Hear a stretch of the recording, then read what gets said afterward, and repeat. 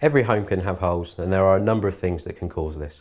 You may have dents or indentations. These could be caused by just general wear and tear.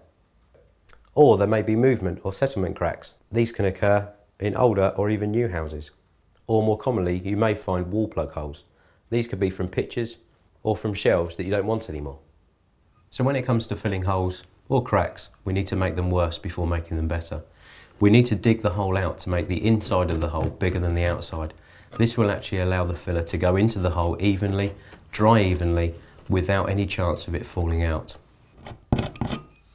Once you've done this, it's now time to get the vacuum cleaner out. Remove any dust that there may actually be sitting left in the hole. This will actually interfere with the way that the filler dries. Then take a damp sponge or brush to the surface, allowing it to soak into the plaster.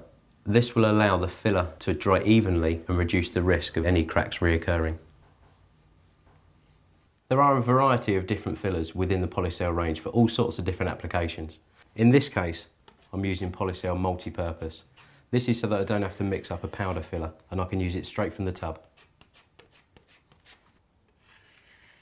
If you're using a powder filler, it's always best to use a flat board to mix it on. This will allow you to mix the filler up nice and evenly with a nice creamy consistency.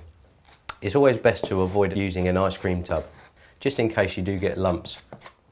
For small holes in the room, you can use quick drying polyfiller. It dries in 10 minutes and it's very convenient, very easy to use. You can just squeeze it straight out onto the knife and then fill your hole without need of mixing. And it's done.